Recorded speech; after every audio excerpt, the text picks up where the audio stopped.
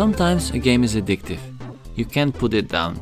You just want one last try to get through a level or to defeat a boss. This happened to me with Skyforce Anniversary. Even though this game is simple and fairly short, I just wanted to keep on upgrading my ship and get through the levels. But what is Skyforce Anniversary? Well, it's a remake of an old Symbian phone game. It doesn't sound very promising, does it? Especially not if you know that the Polish developer Infinite Dreams only released a string of mobile games. Skyforce is basically a simple top-down shoot-'em-up or shmup. You're flying a plane with a top-down view and you must shoot enemy planes, destroy turrets and sink boats. In the beginning you do this with a simple machine gun, but along the way you unlock side guns and rockets as well. Every enemy you shoot leaves stars and power-ups behind that are used to make your ship stronger. And you need to make your ship stronger. With the default ship, it's very hard to get even through the first level. After finishing a level, the next one will be available. But you can also decide to replay it and try to finish one of the 4 missions. If you finish these missions, you get more stars and you unlock a higher difficulty for the level. As you see, there's much to unlock and this keeps the game fresh. When you die, you didn't die in vain because you keep your stars. With these stars you can upgrade your ship, so the next run might be a bit more successful.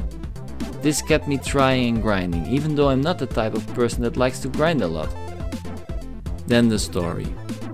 You are on a rescue mission to rescue shot down pilots, and in the meantime you must defeat the evil general that shot them down in the first place. The story is told in-game cutscenes, at the start of each level and when you encounter a boss fight, and it's not done very well. After a few levels I lost interest completely. The story is not really important in this game. It's clearly just a motive to shoot stuff. But it's okay, I didn't miss it. As mentioned before, Skyforce has its roots as a mobile game. Because of this I didn't expect anything from the graphics. I was pleasantly surprised though. The graphics look sharp and the game runs smoothly, even on the PS Vita. It doesn't mean that the graphics are amazing. It's still a top-down shooter, but I never had the feeling I was playing an outdated mobile game. Same I can say about the sounds. They are crystal clear and fitting the game. It doesn't mean that you should blast the volume at 10 though, since in a shooter like this, the shooting sounds dominate everything. But it's fitting and tolerable. On the other hand, the music is really good. The tracks pump you up and give you a mood for shooting all the enemies down. The only downside is that there aren't many tracks. Even though the game is just 9 levels long, some tracks are reused. And because you replay the levels dozens of times anyway, you have a lot of time to get bored of the soundtrack. For the most time, I did enjoy the music though. So, it's a good game then?